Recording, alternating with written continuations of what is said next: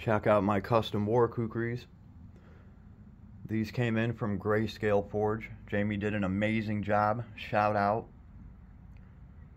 So this handle is my custom design. The blade itself was taken off of a different kukri. The kukri came in, had an amazing blade, but the blade was crooked. I lost sleep over that thing. I was like, damn, this is such a great blade, but it's junk. I got my money back for that kukri, and I vowed that I would make this right. So I found a very competent blacksmith that took the time, and I'm so glad I got two of these made. So the blade itself is taken off of the other kukri, right? It's the same dimensions.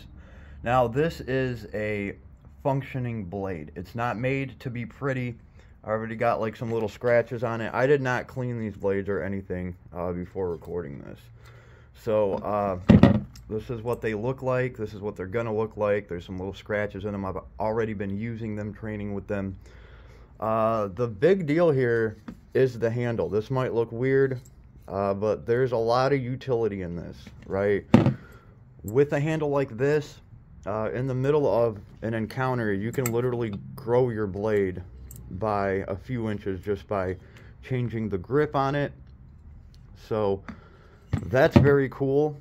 These also function very well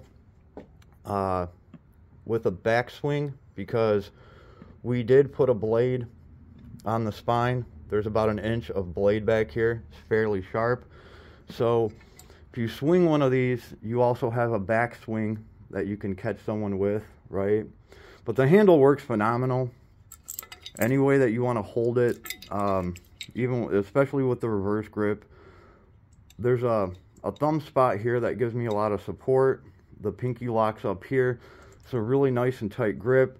Great to stop another blade. And even in the reverse grip, this has a great stab. Great stabbing motion, no matter which way this blade's being held. So these came together absolutely awesome. Couldn't be happier with them. Both of them are evenly weighted, so that was cool. One of them weighs a few ounces more than the other. The important thing is, though, that the weight is distributed equally.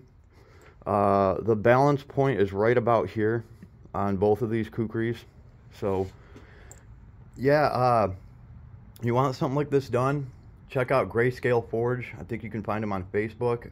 Tell them Vlad sent ya. Later, everybody.